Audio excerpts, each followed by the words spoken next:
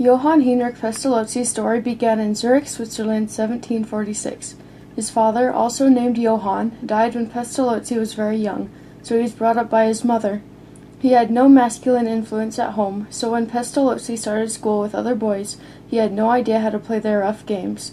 The boys teased him about it often. Pestalozzi was thirsty for knowledge.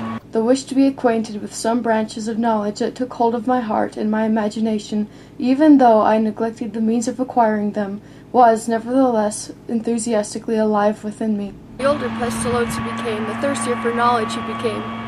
He wanted to become a pastor like his grandfather, but took up law instead. For unknown reasons, Pestalozzi gave up. He took up farming instead in order to live the natural life. Shortly after he started the farm, he met and married a young woman named Anne. Pestalozzi first started to create his educational methods with their son. When the son was 3 years old, Pestalozzi wrote, I drew his attention to some water which ran swiftly down a slope. I walked a little lower, and he followed me, saying to the water, Wait a minute, I will come back soon. Shortly afterwards I took him to the bank of the same stream again, and he exclaimed, Look, the water comes down too. It runs from there and goes down and down. As we followed the course of the stream, I repeated several times to him, Water flows from the top of the hill to the bottom. This is where the object lesson was born. Pestalozzi learned that children need to be taught through a connection rather than rote memorization. He said, Why have I been so foolish as to allow him to pronounce these important words without taking care to connect them at the same time? Pestalozzi also learned that the teacher's attitude affects the student response. The child learns by activity, by imitating, by drawing, by collecting, and above all, by observing nature. Pestalozzi said, When he hears a bird sing or an insect hum on a leaf, then you should stop talking. Pestalozzi wanted to help the poor. It was common in the day for farmers to take up stray children as slave labor. It was not this way with Pestalozzi. He took in 20 children, but instead of making them into slaves, he taught them reading, writing, and arithmetic. He only had them help around the farm enough to sustain it, by spinning cotton and working the fields. The children learned fast and were very happy. The project grew.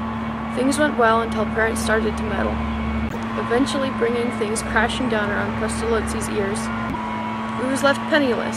If it wasn't for his friends, he would have lost the house too. The next 18 years were spent in poverty, thinking and writing.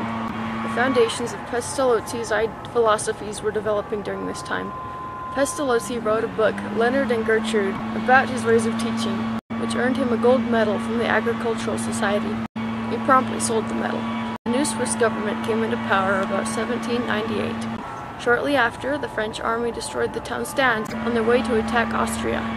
This was just the opportunity Pestalozzi needed to take up teaching the poor again. Because there was no building that could accommodate the 80 children at stands, they adopted a convent for their purposes. Both the poor and former rich were there.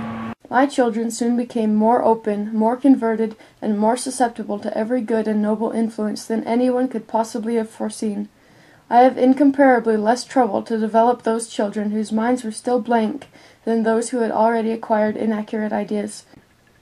The impression of weariness which habitually reigns in schools vanished like a shadow from my classroom. They willed, they had power, they persevered, they succeeded, and they were happy. The project was brought to a halt when the French army retreated and took over the convent as a military hospital. This brought another opportunity for Pestalozzi.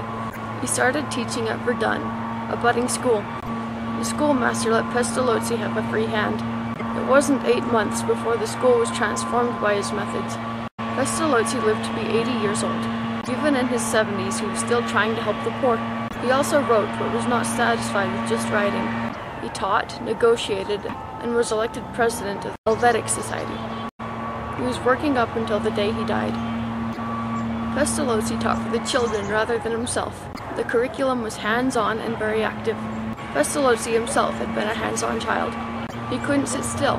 He said, Can't you sit still at all? Can't you keep your hands still at all? These were the words I had to hear permanently. I was not a person to sit still. I could not keep my hands still, and the more I should do so, the less I could. If I could not find anything else, I took a cord and twisted it until it did not look like a cord any longer. Pestalozzi's methods were meant to aid the development that came naturally to the students. The teacher was only a guide to help that curiosity. Each child had his own unique talents to develop. Pestalozzi connected his teaching to real experiences. He involved the parents and the home life. taught a balance of using the head, heart, and hands. The head meant to understand things. The heart meant learning about what one wants to learn. The hands meant doing good work and developing physically. The most important part of Pestalozzi's method was that he taught by love. Love was the source of his authority. Fear of the teacher was done away with. Pestalozzi changed the way schools taught. His hands-on method was much more effective than the ways of rote memorization that were being used before. Fear of the teacher was done away with, starting a new method of teaching by love. Things changed so that school was fun.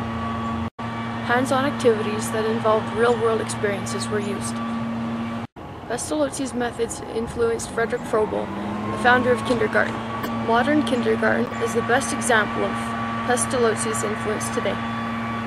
In kindergarten, you did many things with your hands. An exercise I remember best happened at our school track. The teacher asked us to run to see how fast we were.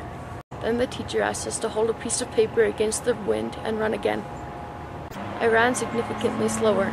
I learned about wind resistance in a way I wouldn't forget. Another part of kindergarten is how much the teachers love their students. There is no way to sufficiently describe how loving the teachers are. They think every one of their students is the sweetest.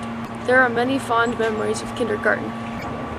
The impact Pestalozzi has on me is to help me understand how to teach students in a way they won't forget. One of my favorite and most memorable lessons in my Intro to Theater class follows the pattern.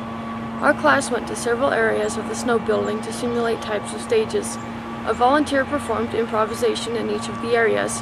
In the arena theater, we were too far away to be able to help the hurt performer.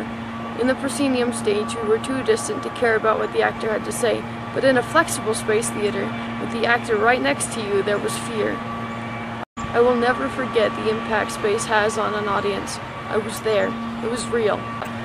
This is the kind of thing I want to share with my future students. I want them to connect with the subject and take it deep into their heart where it is never forgotten.